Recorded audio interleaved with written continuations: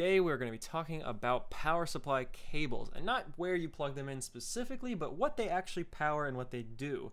So we're going to start with the biggest one, and probably the most obvious one you see is your 24-pin power cable. Now this also might be a variant of a 20+4 or just a 20 pin. Older motherboard power cables use 20 pins, but more modern ones use 24, so sometimes you'll see them split like that. But this is going to be your main power for your motherboard. So this will help power anything from your PCIe lanes to your fan headers to any other slot you have on your motherboard that requires power comes from this giant 24 pin, or in older cases 20 pin cable.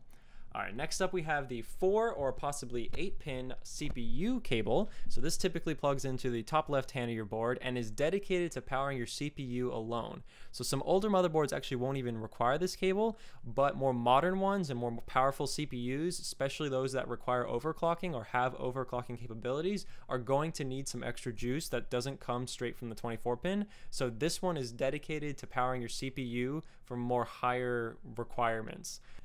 Alright, next we have the 6-pin or possibly an 8-pin PCIe power cable. So similar to the CPU power cable, this one is dedicated towards your graphics cards, and it can either be 6-pin or 8-pin or possibly a 6+2-pin variant. So that way, if you have an 8-pin or if you have a 6-pin, this one cable has the 6 you need and then has 2 extra in case you have an 8-pin. Now the difference between these is your PCIe lanes themselves can offer 75 watts of power, but if your graphics card requires more power than that, it's going to need its own dedicated cable. So if it requires a 6-pin cable, that will add another 75 watts. If it adds an 8-pin cable, that will add another 150 watts per cable. So whatever graphics card you have, depending on its power requirements, it might require one or multiple of these cables for additional power beyond the 75 watts it can draw from its PCIe connection.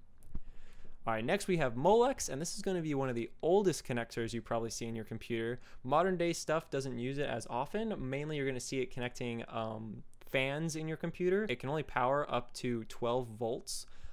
So this was typically used in older hard drives and CD and DVD ROMs, but today that's all actually replaced by SATA power. And so this is the next and the final cable here we have, and this is basically the modern day Molex cable. This is used to power your hard drives, to power your CD, DVD ROMs, any kind of extra peripherals, fan controllers you have.